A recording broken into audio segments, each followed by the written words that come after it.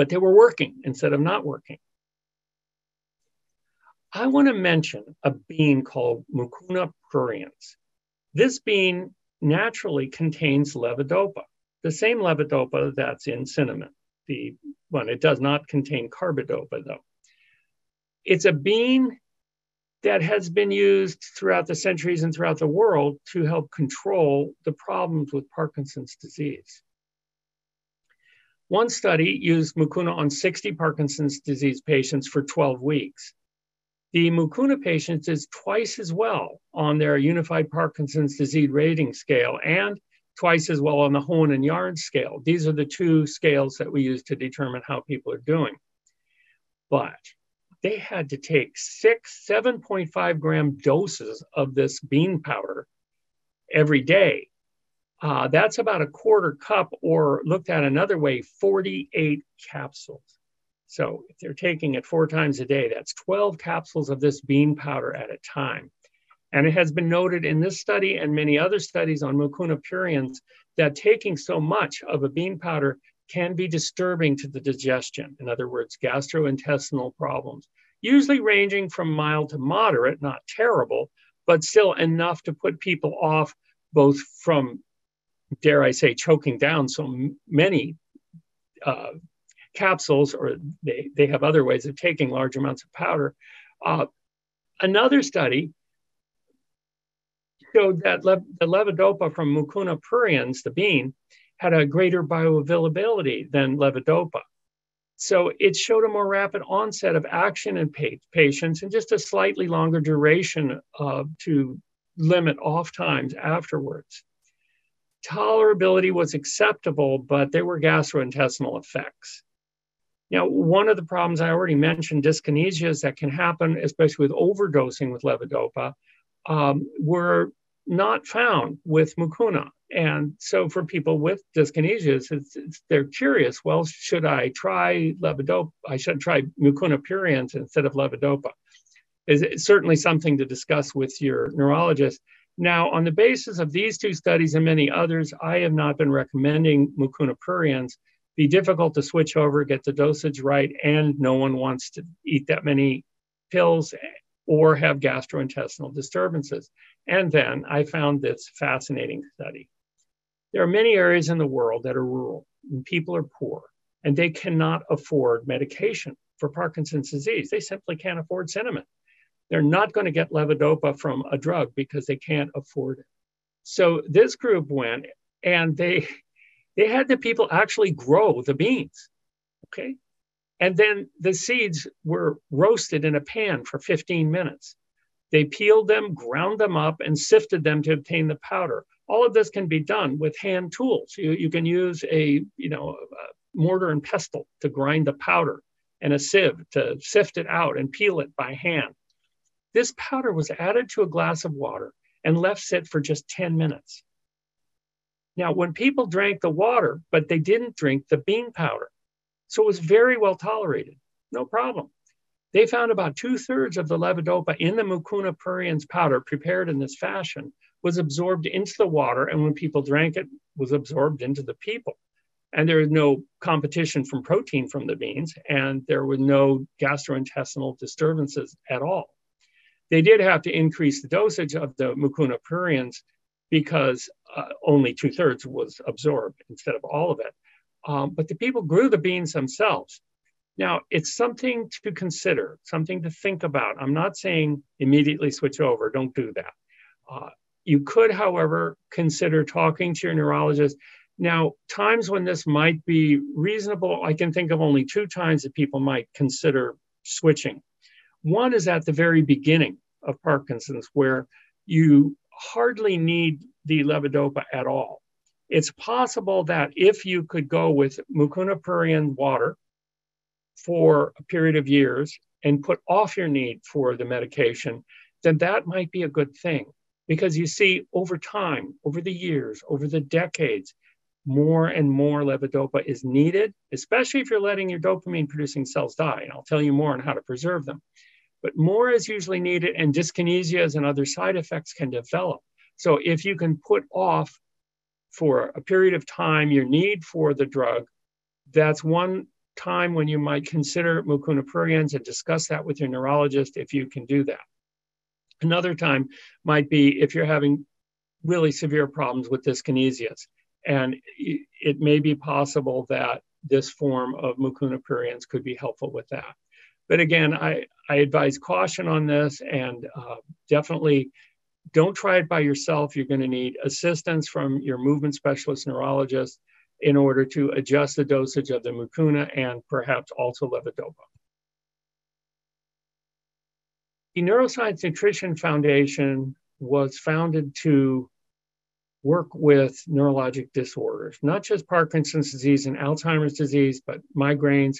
By the way, I'm giving a talk tomorrow on migraines. If you know someone who gets migraines, there are 1 billion people on the planet who get migraines, and they can be very disabling. So tomorrow at the same time, I'll be giving a talk on migraines, also very comprehensive. This is my style. If you'd like to support our work, you can go to this neurosciencenutrition.org and make a donation. Very much appreciate it. I'm volunteering my time today, and I volunteer my research time quite frequently. Thank you.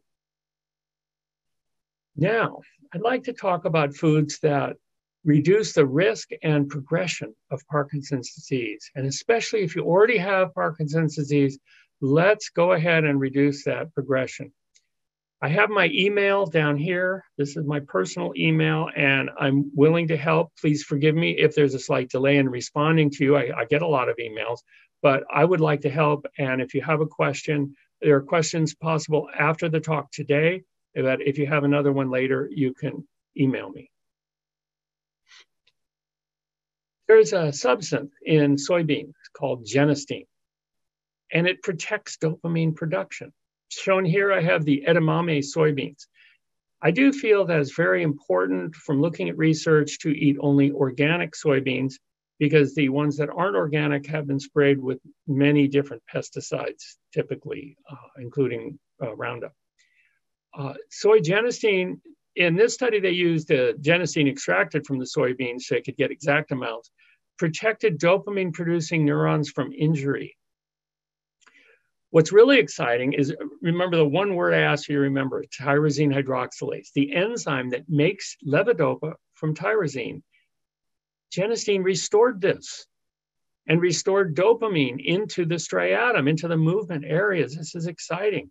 Can actually help you walk better. It's also fascinating that other studies are showing there's a little bit of levodopa in soybeans as well. A lot of beans actually contain it. Fava beans contain quite a bit. In fact, enough to where you should be cautious with fava beans. They could interfere with your medication, supplying too much levodopa in some cases.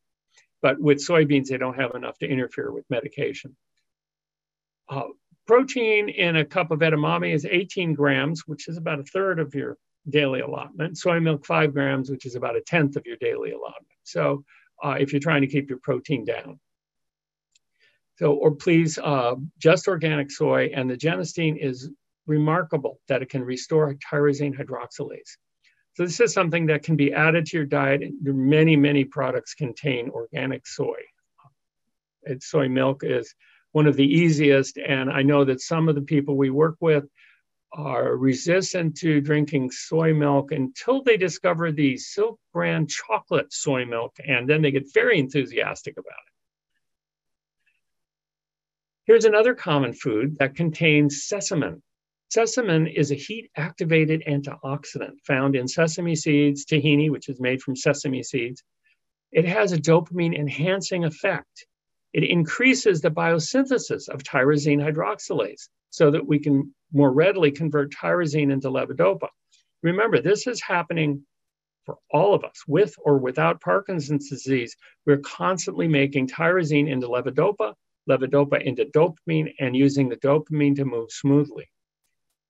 Now, sesamin did more than improve the synthesis of tyrosine hydroxylase and the synthesis of dopamine.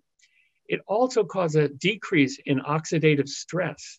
It increased superoxide dismutase, which is one of the key enzymes that we use to protect our brain cells from death. And they're also the 3 minerals that make superoxide dismutase work: manganese, copper, and zinc. And sesame seeds have an anti-inflammatory action. So as you see, the side effects from some of these plant components can be quite positive instead of the adverse side effects that we sometimes see with drugs. I do want to say that I am not in any sense anti-drug. I am a co-author of Mosby's Drug Guide for Nurses, for example, and have studied drugs as much as I can and try to keep up with all the new drugs, although it's virtually impossible. Carotenoids are the colorful components in plant foods. When you see foods that are orange or yellow especially, they may contain alpha carotene, beta carotene, lycopene. There are really quite a list of carotenoids in foods. Carotenoids are fat-soluble antioxidants. So they're able to protect the fatty membrane of brain cells from death. Those people with Parkinson's disease in this study who had more carotenoids had fewer symptoms. They found that higher levels of carotenoids can reduce both the risk of and the progression of Parkinson's disease. So bottom line, eat plenty of organic fruits and vegetables. And the more colorful they are, the better. By the way, green vegetables, even though they're not yellow or orange, contain quite a bit of carotenoids, which is masked by the green chlorophyll pigment. They're there. Another component of plant foods is flavonoids, and found only in plants. Flavonoids are a subclass of polyphenols, and they can reduce the risk and progression. This study was done and looked at over 130, well, it's a little under 130,000 people, 129,617 to be exact. 21 years they studied them. And those people who were consuming more flavonoids reduced their risk of developing Parkinson's disease 40%. What foods have these wonderful flavonoids? Berries, apples, oranges, green beans, onions, other fruit, other vegetables have these protective flavonoids. The flavonoid-rich foods protect the dopamine neurons from cell death by oxidation and inflammation. Inflammation in the brain can lead to cell death by oxidation. So we want to keep these dopamine-producing cells alive. We don't want to lose another one, whether you're pre-Parkinson's, in other words, don't have it, or you already have been diagnosed. We want to keep these guys alive in our brain. Some reasons why these flavonoids are so protective. They can activate our own antioxidant enzymes, many different mechanisms. They protect cell membranes from disruption, especially the carotenoids. They help keep dopamine-producing brain cells alive. That's the key here. And they can restore energy in the brain. A lot of times, the dopamine-producing cells die because of a lack of energy, because of problems with oxidation in the mitochondria, the tiny energy factories that make energy in cells. Also, the flavonoids inhibit inflammation, which reduces the oxidative damage and death of the brain cells. You can find more on this in my book, Parkinson's Disease, Dietary Production of Dopamine, at www.drsteveblake.com. Kind of easy to remember. Now, berries are especially protective. They use an extract prepared from blueberries, grapeseed, hibiscus, black currants, and mulberry. And these extracts are really rich in anthocyanins and proanthocyanidins. These are both polyphenols that are highly anti-inflammatory. The anthocyanins can actually get through the blood-brain barrier into the brain and guard our brain cells from inflammation and cell death. The blueberry and grapeseed extracts rescued dopamine-producing cells that were in danger of cell death. I like that. They rescued them. Okay, so they were just about to die, but people ate a bunch of berries. I eat berries every day. I do recommend organic berries because in the case of berries, the insecticides are often sprayed right on the berry, which is different than, say, a potato, where it's usually sprayed on the surface and the potatoes below. Now, here's something very interesting. It has been found that people who smoke cigarettes have a reduced risk of Parkinson's disease. The nicotine actually reduces the risk of Parkinson's disease. So should we all light up a Camel? No, please. Cigarettes are highly damaging to our health. one of the worst things that people can do to their health is smoke cigarettes. So not recommended. However, this study looked at potatoes, tomatoes, and peppers, and they reduced the risk of Parkinson's disease by 19%. And they found that they traced it to the nicotine. Peppers had the biggest protective effect, cutting risk in half. And people who had never smoked cut risk 87%, which is why I have two big red bell peppers up here on top. We're thinking that stimulation of nicotine receptors may be what's protecting these dopamine-producing cells and reducing the risk and progression of Parkinson's disease. So once again, bell peppers are on the top 10 list of foods sprayed with insecticide. So you want to get the organic ones, please. They can be any color, but the red ones are delicious.